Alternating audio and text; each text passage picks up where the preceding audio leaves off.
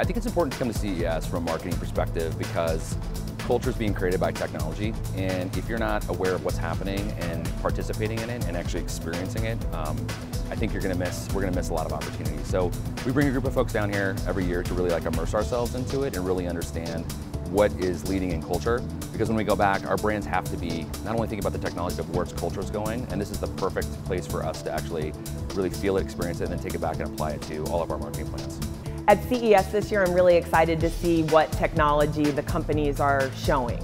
And unsurprising, AI and autonomous have come front and center. I think it's really great and interesting as AI starts to become more and more a part of everyday conversation and sort of in the fabric of who we are in the world, that we give examples of AI for good to show that it's not this scary technology that will, robots will rise up and kill you in your sleep, but that there's some really good that's coming of it. When I think about technology in the kitchen, for instance, how a microwave is going to be talking to, or a refrigerator is going to be talking to my phone, is going to be talking to my whole house, is something that's extremely intriguing for me, because all of that data, all of the opportunities for us to figure out how do we insert ourselves in people's life in a valuable way, it's all connected now. If you think back to earlier times, our company's been around for 150 years.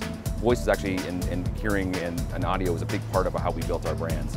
Over the last 20, 30 years, we've probably gotten away from that, as video is kind of everything. And so really thinking about how we need to build an audio kind of brand strategy has become something we took last year and started to apply it to a couple of brands.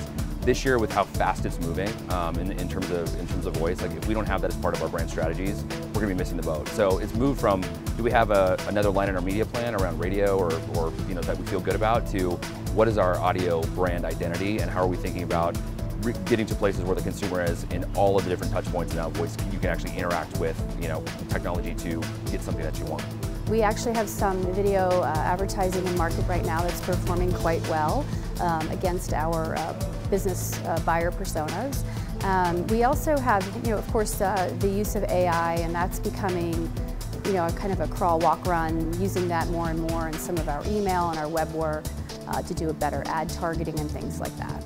I think in 2019, Intel is looking at showing the technologies, showing that AI isn't this scary thing, but that there are real-world workloads and applications that are helping different industries, people, animals, etc.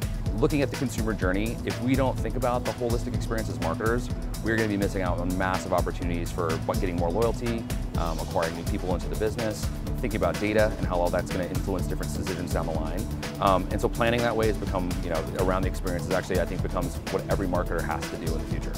My sense is that most companies are at different levels of maturity. I mean, there's an awful lot of technology out there, 5,000 plus MarTech vendors, and I think you always have to remember to focus your efforts around the customer and leverage those technologies as appropriate.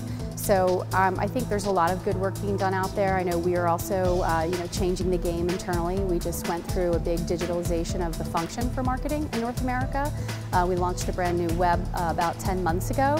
And we're really excited about being able to provide a better user experience. And I think at the end of the day, that's really what all that tech is helping us do.